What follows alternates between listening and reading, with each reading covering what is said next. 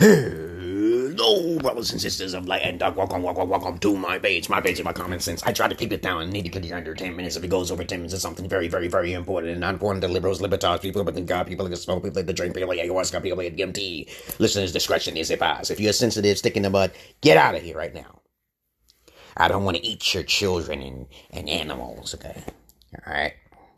If you're sensitive, please do not watch my videos. I really, really appreciate if you just don't watch my videos. I know there's a lot of individuals who like my content, but most people will not like my content because I am cringy, okay? And too hardcore for them. Too raw, okay? Please read my description box before you think and before you speak. I am a delusional schizo, okay? Okay. Foolish people, beware. Get away. All right. Okay. Here we go. Okay. Now, this video is going to be a response video to this video. Okay. There's so many things you can trigger women. This is just one of the things you can trigger them. Okay. Anything you throw out there, you know, they're going to get triggered. Okay. Even for pretty boys, fuck boys. Okay. I trigger fuck boys all the fucking time and pretty boys all the time. Okay. But they come into my inbox saying, no, you know, so let's get on with the video tab. If you have any comments, questions, insults, or roast fest, you put it down below. All my information is down below. Okay. Talk to you then. Let's begin. The link is in the description box as well. Myron and we spoke, the other day, whatever, and we came to like a discovery. Yeah. We get to hundreds of girls over a period of time, and what was that discovery? With clubs, for the most part. Okay, we're going to reveal it. We're going to tell the truth. Okay, 90% of the time when girls go to the club is to get attention and validation from men. It's not even... Okay, yeah, that's true, but also the men who go there simping is also seeking validation as well. Oh, okay, you didn't think I was going to say that. So if you're a male going into a bar, I went there one day to see what it was about because I was curious, and I only been in a nudie bar or titty bar at least once or twice in my life. The second time that's where I met a real alpha in North Carolina, okay, where this dude was just getting his dick sucked by a bunch of virgins, which he was basically taking care of, okay, because they was bringing in profit for him. And of course, the first time is when I was like downtown Pittsburgh, Pennsylvania, okay, which I walked up in there and I didn't know what the fuck the place was about. And I was sitting in front and shit, and I saw these girls dancing. I saw this fine dime 12-piece chicken nuggets, okay, female, white female, and she was sexy. I think she was young, okay, because her body was just fucking tighter than all of the rest.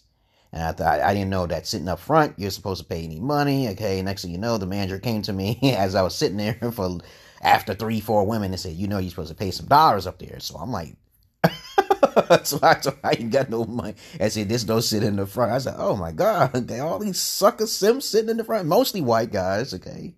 You know, they're sitting up in the front, okay, you know, I'm like, damn, I don't do shit like this. But somebody brought me in there and wanted me to see. So I was like, no, okay, I guess that's not my cup of tea, because I don't need to be giving money to just to look at some shit, okay. I'm not trying to look at shit, okay. But anyway, lots of guys, the beta males and the beta alphas go up in there throwing cash because they're simps, okay. So suckers investing in mediocre pussy, that's what they do. So he's right, and also he got to say the negative on the men's side who do pay these hoes. And yes, these females are not virgins when they dance up there like that, all right? So let's continue on to what else he got to say. Really for like, yeah. That's not validation about ourselves. That's not true. It's true what he said, but he has to also add in there that there are men who go in there for validation as well. So if it's 90% of women in there looking for validation, which is true, there are 90% of men who go in there looking for validation themselves. That's true as well. Let's continue on. Shazam the shit out of the club. Both sides. Yeah, girls go out there to turn up for their homegirl birthday. Yeah.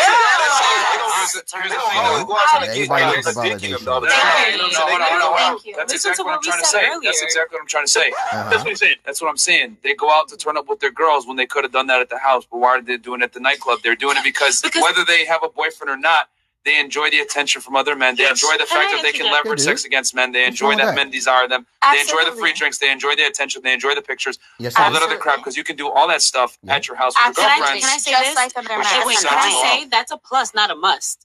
When we go out, that's a plus. We go out to enjoy the music. We go out to have a time with our girls. Stay home then. If a guy comes up and says, "Hey, what's up? How you doing?" Everything like that, that's a plus. That's not a plus.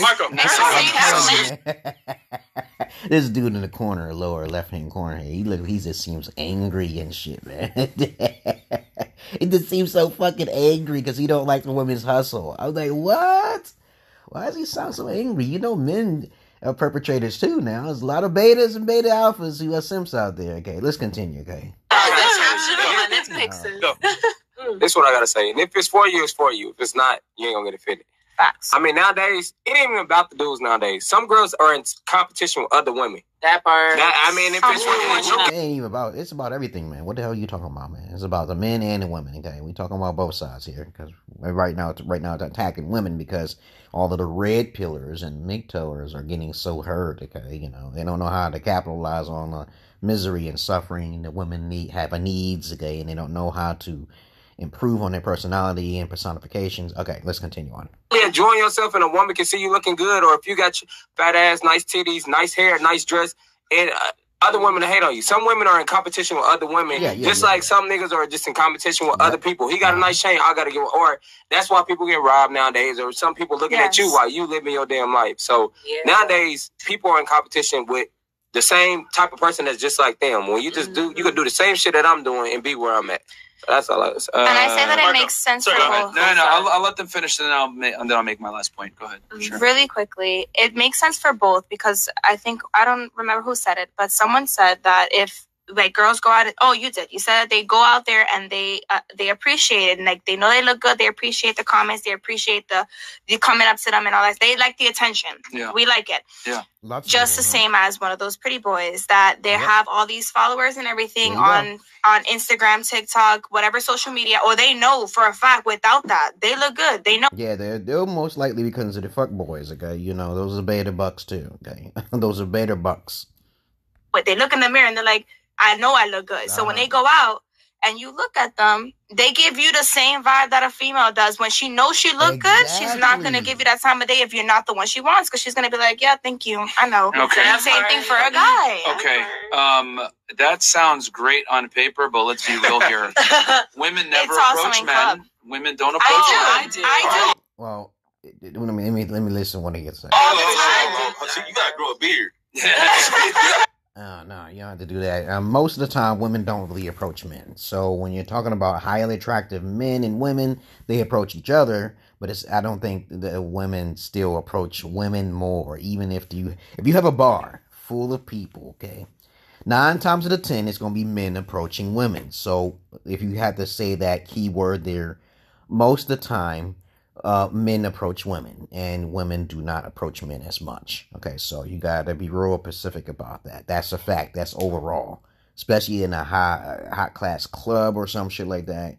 If everybody's really fucking beautiful, it's not gonna be 50-50. It's definitely gonna be more men. So there you go. Let's continue. Okay. Oh yeah, women don't approach average looking Joe Smos. They don't approach them at all, and especially in the streets. When it comes down to the public, women don't approach men at all, really. It goes even further down, depending on where they're at, okay? So most of the time, they just don't. So they'll never be 50% nowhere. Men get more rejections. Women get hit on too much, as a matter of fact. Let's continue, okay? This right here, they walking to me, grabbing my beard. Well, you're a lucky dog, man. I approach men. You gotta grow one of these, bro. Okay. You don't have to grow one of When's the last time you approached the guy? Before I was in a relationship for 3 years, I actually still approached the guy while I was in a relationship just to let him know that he had dropped something. But like I still approached him. You guys talking to Mike though? I still approached him even though like he had dropped something. I still approached him. But like people like in my relationship, we have a communication. Like for example, if I'm like looking at something or someone and he ends up looking at a woman, you know, and he's like, obviously she's bad. She got, you know, she going on. And then like if I look at a guy and he's looking fresh, like whatever he's wearing, jeans and a nice shirt with some nice shoes or like a suit and tie, he's looking good. Yeah. I will make the comment, and if he's passing by, just like my man does, I'll make a comment, he'll make a comment, but it's a mutual communication that person looks your boyfriend lets you compliment men, other men? Stop the cat. It's not a cap. I'm confused. Like, this is my best friend right here. So your boyfriend is okay with you complimenting other men? If I compliment a man that obviously, like, I speak to him and I'm like, oh, babe, he looks good. And he's like, you know what? Yeah, he does. That's where trust and loyalty comes in. He does look like he's That's where dressed trust and nice. loyalty comes in. Okay, babe, you're right. So, yeah, let's go. Okay, let me just say this. Let me just say this.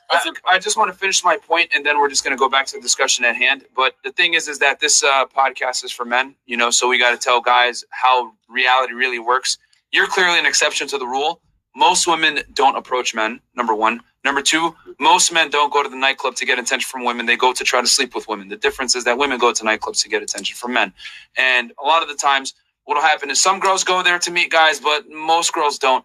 And the thing is that you could say, oh, well, you know, I can, you know, I go to turn up with my girls, whatever. If you really want to turn up with your girls, you would stay at home and play the music there. But is that the scene for you to be finding a girl at a club while she's over here shaking her ass with her friends, or she's drunk and she's lit and so now she's really open? Is that like the place that you want to meet your future with, like a girl that you want to be dating with? That's the difference. Men go out to the nightclub to get laid, and a man's sexual strategy to get laid is completely different than trying to find a wife. No, a club is different from a nudie bar or a fucking strip club, okay? So if you go in a strip club, there's so many simps in there, so little time.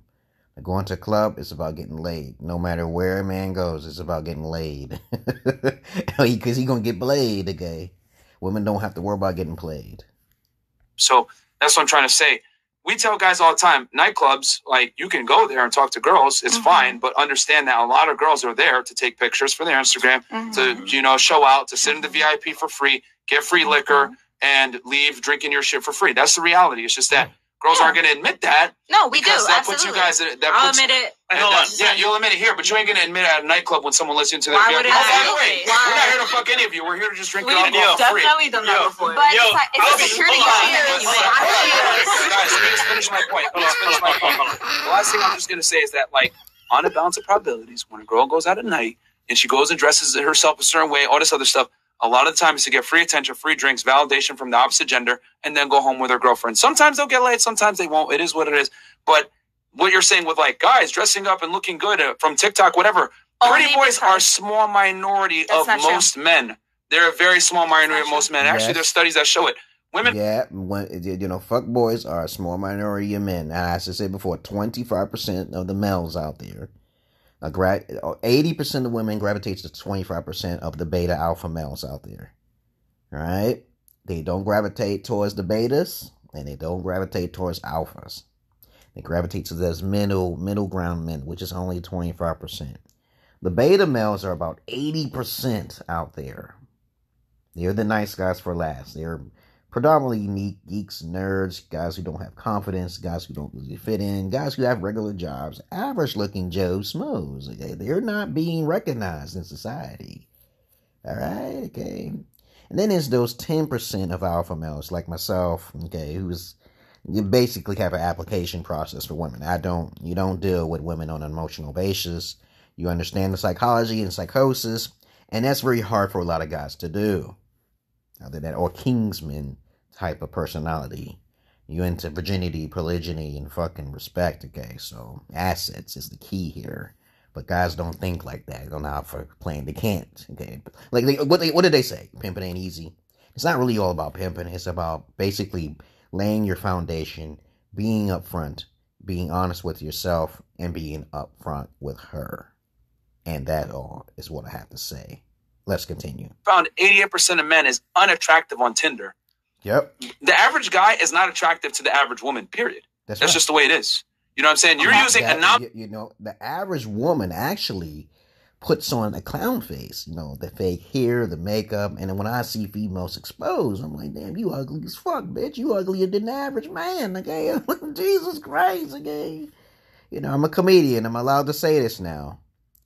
And so I keep telling women to take them hairs off and them nails off.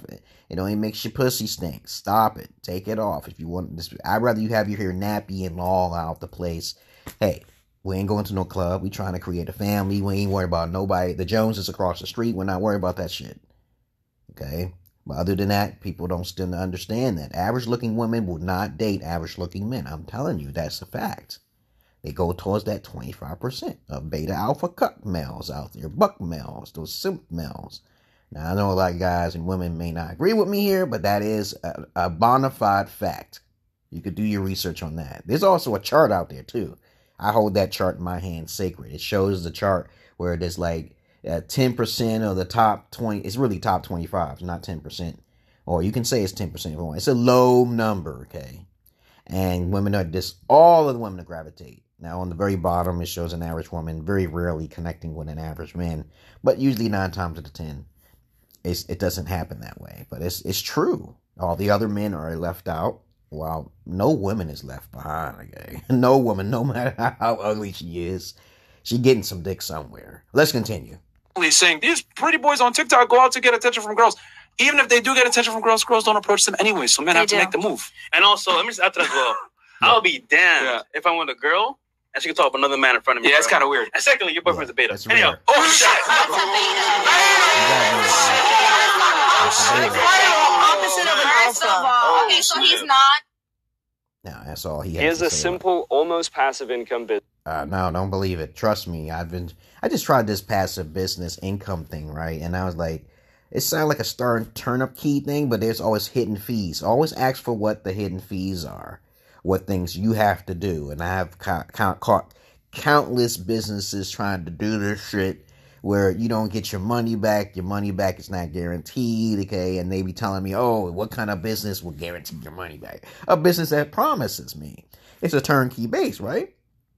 Did you prove your facts and shit? But I don't like these commercials. Most of these infomercial commercials are false.